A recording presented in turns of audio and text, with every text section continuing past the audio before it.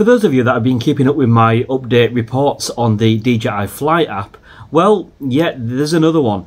If I remember correctly, when DJI launched the app version 1.4.8 for Android, we ended up getting 3 builds before we eventually got the problems fixed. Now, obviously, at the moment in time, we have had one build that sort of gave us the live streaming and everything was fine, but other things didn't work. We then got the build 1410, which basically repaired the compass, but the other things still didn't work.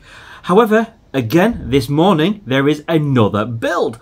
This is 1.4.12, build 1420 this time. The way you install it is the absolute usual way, of course. You can visit the DJI download page for the latest version, and as completely usual, I will host all of them on my Google Drive, including all the old versions. So if you do install it and you're not happy for whatever reason, you can always roll back. The link to my Google Drive is again in the description below, so please feel free to share that.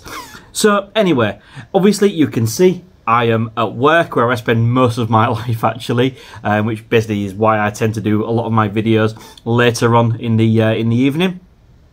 So just put you in the picture, of course this new version is here, and if any of you, that are brave and want to go out and test it, please do let me know your findings in the comment section to this video, please. And then of course, once I leave work for the day, I will go out and do a proper test flight. I will check everything for myself, and of course look at some of those messages and some of those comments that you guys have made to see whether everything is working correctly. Of course, you may want to wait for me, and that's absolutely fine, but if any of you are keen to install it and just test it all out and want to give me some feedback for me to check up later on, of course, feel free to do so. Don't forget to check out all my other videos I've done on this update, and generally on DJI drones in general. I've done a hell of a lot on them now. Some of them you're going to find really, really useful, such as ND filters and how to use the compass and maps, etc, etc. So please do check them out.